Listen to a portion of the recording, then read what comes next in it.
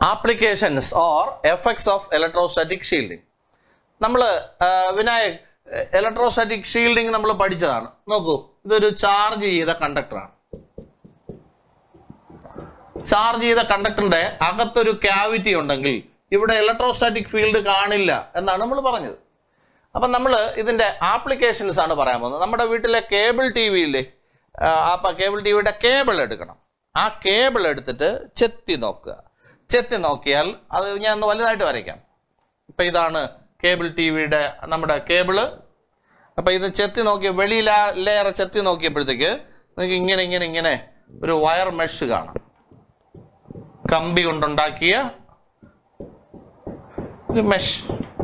Okay, ഇത് മൊത്തത്തിനെ cover ചെയ്ത് കാണും. അപ്പം ഇതിന് സിലിണ്ടറിക്കൽ ഷേപ്പാണ്. ഇതിനെ നമ്മൾ എർത്ത് ചെയ്തിട്ടുണ്ടാവും.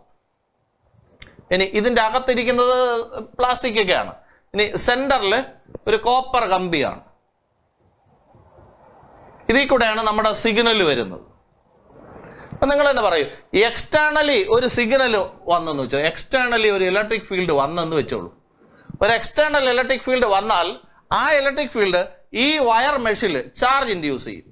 ഏതെങ്കിലും ഒരു ചാർജ് ഇൻഡ്യൂസ് ചെയ്യും. ചാർജ് വെളിയിലല്ലേ കാണൂ, അകത്തേക്ക് അപ്പോൾ ഇലക്ട്രിക് ഫീൽഡ് കയറില്ലല്ലോ. അപ്പോൾ അകത്ത് ആ ഇലക്ട്രിക് ഫീൽഡ് വരില്ല. അപ്പം അകത്ത് പോകുന്ന സിഗ്നൽ ഇപ്പോഴും സേഫാണ്. ഇനി ഇവിടെ ഇങ്ങനെ ചാർജ് ഉണ്ടായാൽ അപ്പോഴും തന്നെ അത് ഡിസ്ചാർജ് ചെയ്യാൻ വേണ്ടി ഇതിനെ സേഫ്റ്റിക്ക് വേണ്ടി എന്തും ചെയ്തിട്ടുണ്ട്, എർത്തും കൂടെ ചെയ്ത് വെച്ചിട്ടുണ്ടാവും. ഓക്കെ, ഇത്രയാണ് നമ്മുടെ കേബിൾ ടി വിയുടെ സംഭവം. ഒന്നുകൂടെ ഞാൻ പറയാം. ഇത് നമ്മുടെ കേബിൾ ടി വിയുടെ കേബിളാണ്. ഈ കേബിള് ഇതാ നമ്മളൊന്ന് ചെത്തി നോക്കിയപ്പോൾ കണ്ട കാഴ്ച ഇതുപോലെ ഒരു വയർ മെഷ് ഉണ്ട്. അപ്പോൾ ഈ വയർ മെഷ് മെറ്റലാണല്ലോ, വയർ മെഷാണ്. ഇനി ഇതിൻ്റെ അകത്ത് വയർ മെഷ് ഒരു സിലിണ്ടറിക്കൽ ഷേപ്പിലിരിക്കുകയാണ്. ഇതിൻ്റെ അകമ്പുള്ള അവിടെയാണ് പ്ലാസ്റ്റിക്. ഇവിടെ സെന്ററിൽ നമ്മുടെ കോപ്പർ കമ്പി. ഇതിൽ കൂടെയാണ് സിഗ്നൽ വരുന്നത്. ഇനി എക്സ്റ്റേണലി ഒരു സിഗ്നൽ വന്നെന്നിരിക്കട്ടെ, ഒരു എക്സ്റ്റേണൽ ഇലക്ട്രിക് ഫീൽഡ് വന്നു കഴിഞ്ഞാൽ ആ എക്സ്റ്റേണൽ ഇലക്ട്രിക് ഫീൽഡ് ഈ വയർ മെഷിൽ ചാർജ് ഇൻഡ്യൂസ് ചെയ്യും. ഇനി ചാർജ് ഇൻഡ്യൂസ് ചെയ്താൽ ഇവിടെ ഈ പുറത്ത് ചാർജ് വന്നു എന്ന് വിചാരിച്ചാൽ അകത്തേക്ക് ഇലക്ട്രിക് ഫീൽഡ് കിട്ടുമോ? അകത്തേക്ക് ഇലക്ട്രിക് ഫീൽഡ് കിട്ടില്ല. അപ്പൊ അകത്ത് ഈ ഇലക്ട്രിക് ഫീൽഡിന് കയറാൻ പറ്റില്ല. അകത്ത് കയറിയാലല്ലേ ഈ അകത്തൂടെ പോകുന്ന സിഗ്നലിനെ ഇൻഫ്ലുവൻസ് ചെയ്യാൻ പറ്റൂ. അപ്പോൾ സിഗ്നലിനൊന്നും ദോഷം വരില്ല. അപ്പോൾ പിന്നെ ഒരു അഡീഷണൽ സേഫ്റ്റിക്ക് വേണ്ടി ഇതിനെ നമ്മൾ എന്തും ചെയ്തിരിക്കും, എർത്ത് ചെയ്തിരിക്കും. അപ്പോൾ ഈ ചാർജ് ഇവിടെ വന്ന് ചാർജ് ഇൻഡ്യൂസ് ചെയ്യുന്ന ആ സമയത്ത് തന്നെ അതങ്ങ് പോകും. അപ്പം അകത്തേക്ക് ഒരു കാരണവശാലും വെളിയിൽ നിന്നുള്ള സിഗ്നൽ വരില്ല. അപ്പം ഇതൊരു ഇലക്ട്രോസ്റ്റാറ്റിക് ഷീൽഡിങ്ങിന്റെ ആപ്ലിക്കേഷൻ അല്ലേ. അപ്പം ഈ കേബിളിനെ നമ്മൾ കോ ആക്സിയൽ കേബിൾ എന്നാണ് പറയുന്നത്. കോ ആക്സിയൽ കേബിൾ. അപ്പോൾ ഇൻ കോ ആക്സിയൽ കേബിൾ എന്താണ്, the outer earth wire mesh protects the inner from external electric field. So this provides electrostatic shielding to the signal carried by the inner cable. അപ്പോൾ ഇത് ഓർത്ത് വയ്ക്കണം. Electrostatic ഷീൽഡിങ്ങിന്റെ ഒരു application ആണ്. In coaxial cable the outer earth wire mesh protects or provides electrostatic shielding to the inner signal. Okay, when external electric field arrives, it induces charge on this wire mesh. Then electric field cannot enter inside because the charges reside on the surface only. In the interior, the electrostatic field is zero. So external electric field cannot influence the signal. So this is the first application of electrostatic shielding. So tell me, in coaxial cable, the outer earthed wire mesh provides electrostatic shielding to the signal carried by inner cable. So it is a first application. Next is, see, this is a metal box. The metal box ആണ്. So ഇതിൻ്റെ അകത്ത് ഞാനൊരു instrument വെച്ചിരിക്കുകയാണ്. ഒരു instrument, ഒരു device വെച്ചിരിക്കുകയാണ്. ഇപ്പോൾ ഒരു ഡിവൈസ്. ഓക്കെ, അപ്പോൾ ഈ ഡിവൈസിന് എക്സ്റ്റേണൽ ആയിട്ടുള്ള ഇലക്ട്രിക് ഫീൽഡ് ഒന്നും ഇൻഫ്ലുവൻസ് ചെയ്യരുതെന്നാണ് എൻ്റെ ആഗ്രഹം.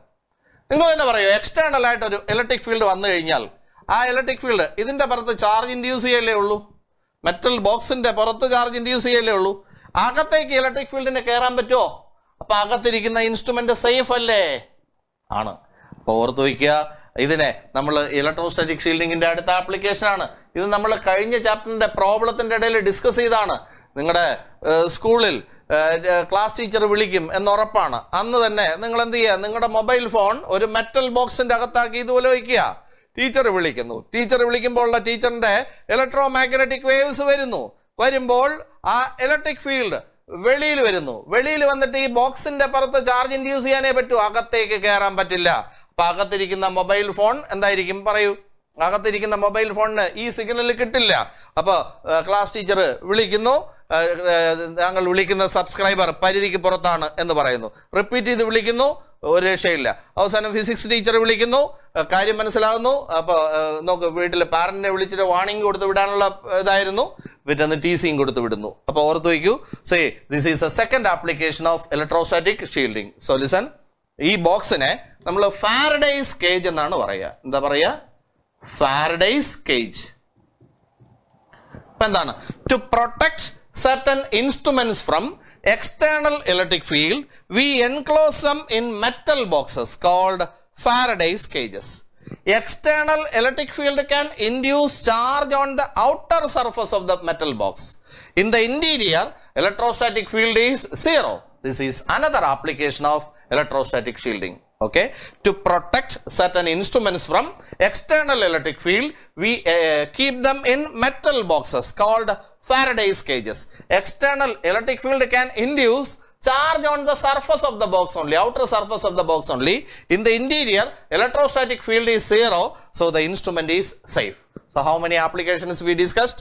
2. Now we move to the third application. See, car വാങ്ങിക്കുന്നു. Okay. Okay, അപ്പൊ നമ്മുടെ ശ്രീകുട്ടൻ ഒരു കാർ വാങ്ങിച്ചു. ഓക്കെ, കാർ വാങ്ങിച്ചിട്ട് ഇപ്പൊ എന്താണ്, കാറിനകത്തിരുന്ന് യാത്ര ചെയ്യുകയാണ്. അപ്പൊ യാത്ര ചെയ്യുമ്പോഴത്തേക്ക് കാർ എന്താണ്, മെറ്റൽ ആണോ പ്ലാസ്റ്റിക് ആണോ അതോ തടിയാണോ? പറഞ്ഞോ ഹെവന, കാർ എന്തുകൊണ്ടാണ് ഉണ്ടാക്കിയിരിക്കുന്നത്? പ്ലാസ്റ്റിക് അല്ലേ? ആണോ? മെറ്റലാണ്. കാർ ഉണ്ടാക്കിയിരിക്കുന്ന മെറ്റൽ വെച്ചല്ലേ? അപ്പൊ മെറ്റൽ ആണ്. ഇനി ഇതിന്റെ അകത്ത് ആരാണ് ഇരിക്കുന്നത്? ശ്രീകുട്ടൻ, ശരിയല്ലേ? കാറിന്റെ അകവശം പൊള്ളയല്ലേ? അതിന്റെ അകത്തിരിക്കുന്ന ശ്രീകുട്ടന്റെ തലയുടെ അകവും പൊള്ളയാണ്, നമുക്കറിയാം. സോ ലിസൺ, അപ്പൊ ഇത് കാറാണ്, കാറ് മെറ്റലാണ്. ഇനി പെട്ടെന്നാണ് മിന്നലടിച്ചു.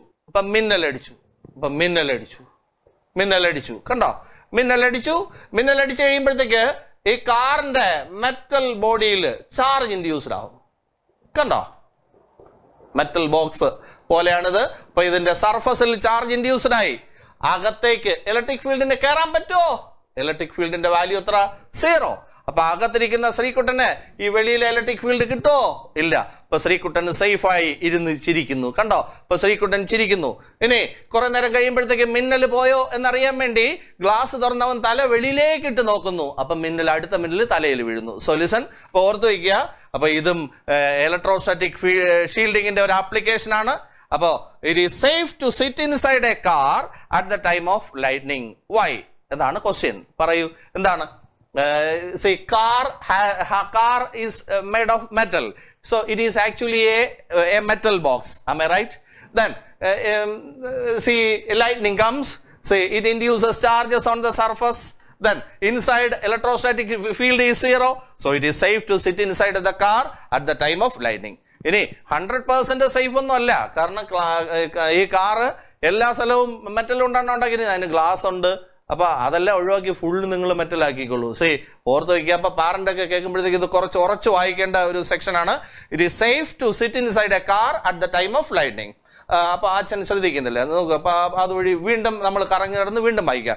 It is safe to sit inside A car at the time of lightning. Lamborghini is found more effective in this case. അപ്പൊ ലംബോർഗിനി വാങ്ങിച്ചു തരും.